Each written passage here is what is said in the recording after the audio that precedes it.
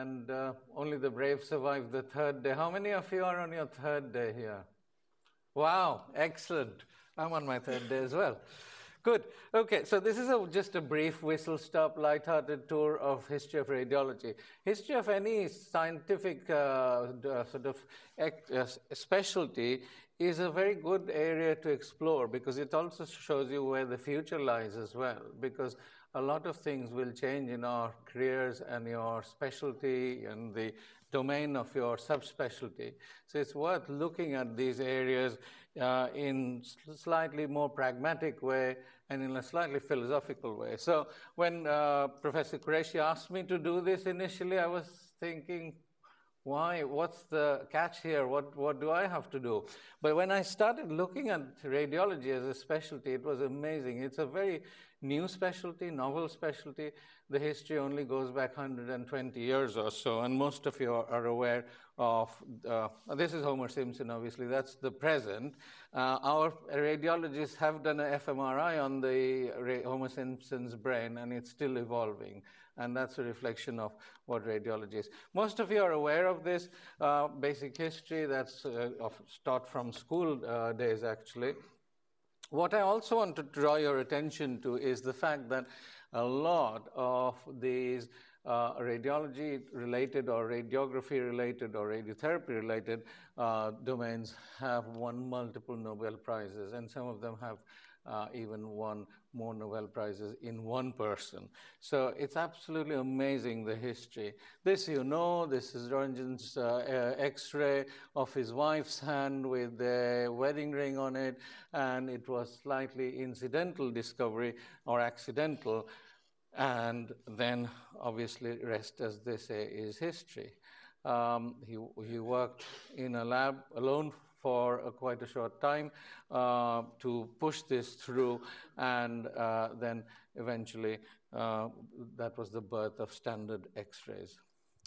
Follow on from that, at the same time, there was another guy called Nikola Tesla. What's Tesla important for? Where does Tesla come into our lives? Yeah, and what in MRI? Absolutely, yeah. And what strength does it go up to now? 7. So it's a bidding war, but 1.5 is your standard, so 1.5. Now, look at this guy, Serbo-American engineer physicist. How many of you will be able to claim this? How many of us will be ever able to do this? So he actually has multiple things to his name. He even has a $100 bill with his face on it. He has been named one of the 100 greatest men in history by Life magazine. He has a crater in his name on the moon. Now, that's another theme that you'll see. These people have put craters in their name in the galaxy somewhere, which you wouldn't find normal people doing, really. Follow on from that, slightly moving slowly on from there, people started thinking, well, this guy's done the hand, what about the rest of the human body? Let's look at the brain. And look at, even in a very primitive X-ray, the detail of the gyri and sulci that has come through. That's the X-ray of a foot. Look at the date. That's within 1-2 years of discovery and invention. So it's born, and it's already running, so it's not even walking now. Then they started looking at X-rays with the portable option. So these were X-ray boxes and X-ray tubes, which were looking for, because TB was rife, so chest X-rays were probably the most important ones that were required. Then people started fantasizing about looking inside human beings, so these studios started to come up on X-ray studios. So instead of taking pictures, people started taking X-rays of people's bodies.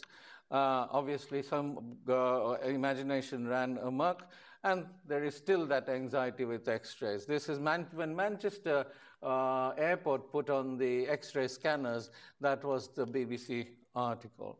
But there's no worries like that at all. So obviously nowadays there are airports in Europe where you don't even have to take your belt and shoes off or take liquids out. They can look through you and look through your luggage without much problem. So the accuracy and the intensity and the contrast of the imaging in X-rays is phenomenal. So imaging itself is the massive growth area still, despite its early beginnings. You can't talk about history of radiology without talking of radioactivity, because that has been incorporated into this. So when X-rays were invented, within few years of that, within 10 years or so, people realized that both X-ray radiation caused cancer, plus they could also cure certain skin conditions, and that's where we were. So people started looking at the whole of the electromagnetic spectrum to see what could be used for diagnostics, what could be used for therapeutics, what could be used for imaging. And that I don't need to go into details with, because I don't understand it myself. Then look at this guy. This guy is actually known almost as the father of radioactivity, Henry Becquerel, and you would all know his name. So another Nobel Prize in 2003, in 1903, 116 years ago, in physics. And he was famous for this unit. So they have units in their name, craters in Moon and Mars, and they have faces on $100 bills. How many of you, can you raise your hands if any of you have that? No? I don't, and I don't aspire to that. I don't hope it'll ever happen. But this is another crater on the Moon and a crater on the Mars. So Moon wasn't enough, so he needed another planet. And then look at this family. We have very eminent families here, and I think there's very eminent families in history. So it is actually a very sort of linear lineage of talent, knowledge, and I think a lot of investment in academia, essentially. This isn't an easy career to build. And obviously look at the lineage, look at another Nobel Prize there. So multiple Nobel Prizes here and there. Come forward a little bit more, and you look at Marie Curie. This lady is one of the only people in history to win 2 Nobel Prizes in 2 different disciplines, physics and chemistry. And that's not really easy. I wouldn't think it is. And then he marries this guy who's another Nobel laureate. Marie Curie's history is very interesting. Again, it's worth a read. Born in Warsaw, moved on to France, and the family actually thought they would support the other daughter to study medicine, and they couldn't support Marie to study medicine, so she went on sideways, and then she moved on to Paris. We used to work with this guy called Paul Langevin, who will come back in the talk a little bit later. Pierre, her husband, died in a freak road accident, being run over by a cart whilst crossing the road, because he was probably busy thinking of his science, and then just got run over. And then there was an allegation of an affair with a co-worker, which still happens in this modern world as well, and that got her pretty depressed, and didn't lead to anything, but obviously that wasn't a nice thing to be associated with at that time. She was an innovator, not just an inventor. She sort of went around during the First World War developing radiology cars and portable X-rays. And you have the portable MRI scanner parked here. How different is it from this? It's a portable X-rays. In those days, that was the most modern thing. Interestingly, she used to distill pitch blende in her garden shed in the back garden. So she used to get that and to get radium. And radium used to glow in the dark. I don't know, have any of you seen clock dials which glow in the dark? Yeah? So I'm of that vintage, so I have seen them. And historically, they used to put radium on the little markings. And young ladies used to do it in the States. They were called the radium girls. So between, say, 16 and 20 years of age, they would be in shop rows, and they would be licking the brush to make it thin and mark them. Around 1980s, they started developing signs of jaw cancer. This was so much after Marie Curie died of this.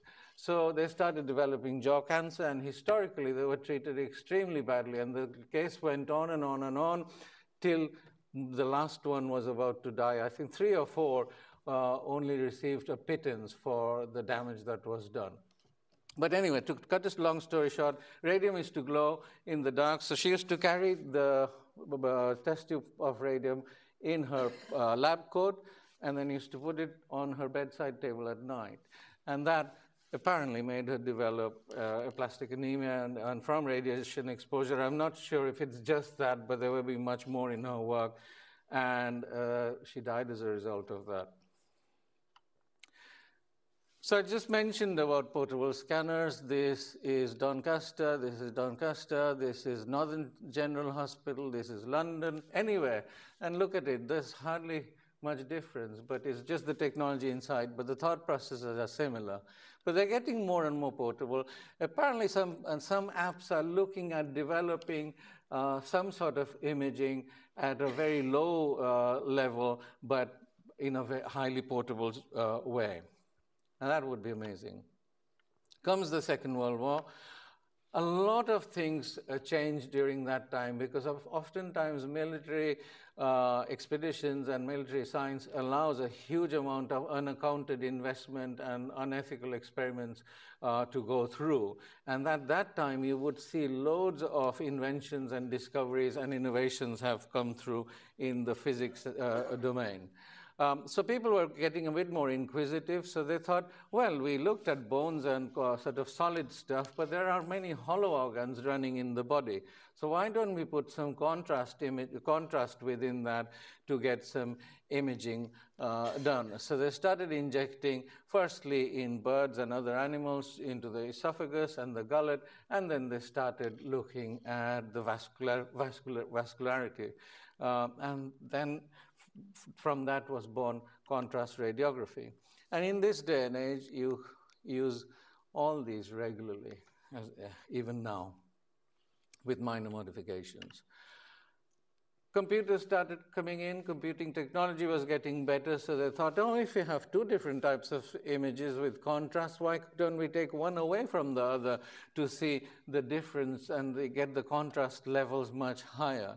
And obviously, digital subtraction and geography is still pretty much in use for the vascular domain as well as the cerebral vasculature, the renal vasculature, and any other bit that you can think of.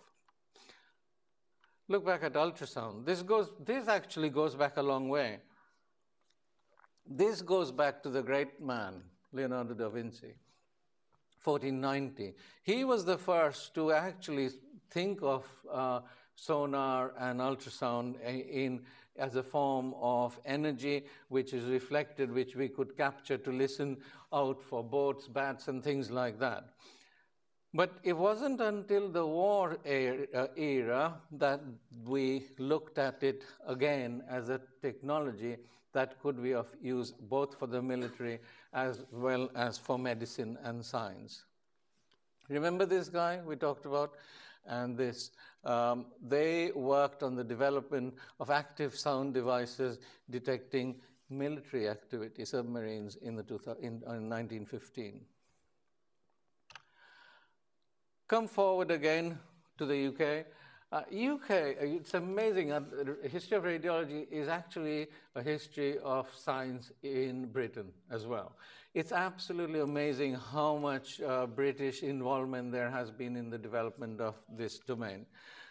This guy is absolutely unique. Another guy you could read up for your bedtime reading if you're that way inclined.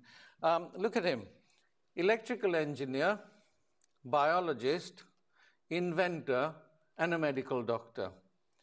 He studied botany and medicine in Cambridge, specialized in what's now called STD, joined the army, created the wild tube. Have you guys, any of you heard or seen the wild tube? No, worth looking at it. That's an absolutely amazing, simplistic solution to bowel distension. But I would look it up if you're down in London and any of the museums as well. Then he was the environmental eco-warrior at that time. Look at that. But not really. Current eco-warriors would be horrified at burning charcoal, but obviously big change from gas. Cited in the Guinness Book of World Record for the wrong reason, world's largest defamation award in 1990s. And he has a commemorative stamp. Then ultrasound became better and better. The resolution was better. So now, if any of you were having a baby, they could show little Johnny's face before he was born, and you can match when little Johnny comes out, that whether he looks exactly as he was in the womb, and it's very, very close match. So who could have thought of these things even about 30, 40 years ago? The role of ultrasound has grown significantly. It's diagnostic, it's also therapeutic, and it's also a guide to multiple other things which we do. And Professor Qureshi's talk will also cover a bit of it in the neck, which is a huge role for us.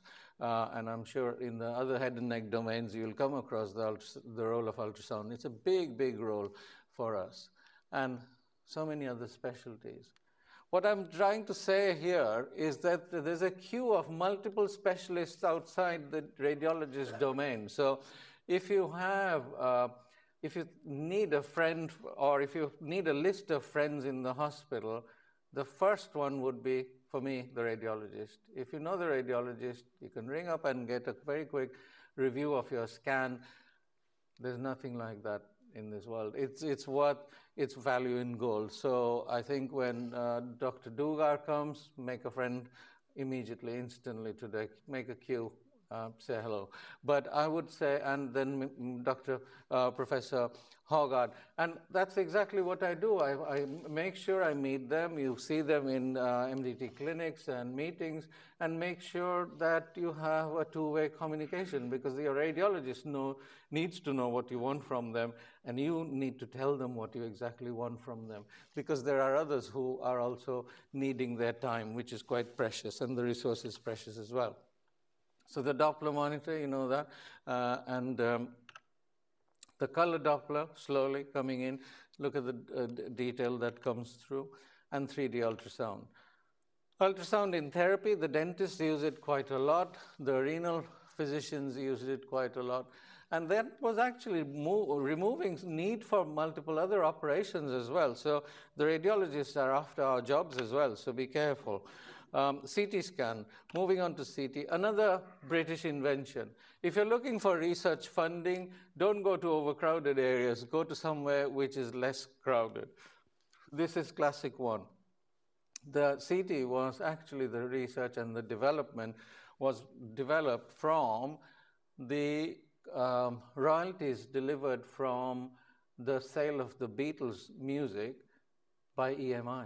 And they helped in developing this. And look at another Nobel Prize for Sir Hounsfield. And obviously the Nottingham unit is named after this great man.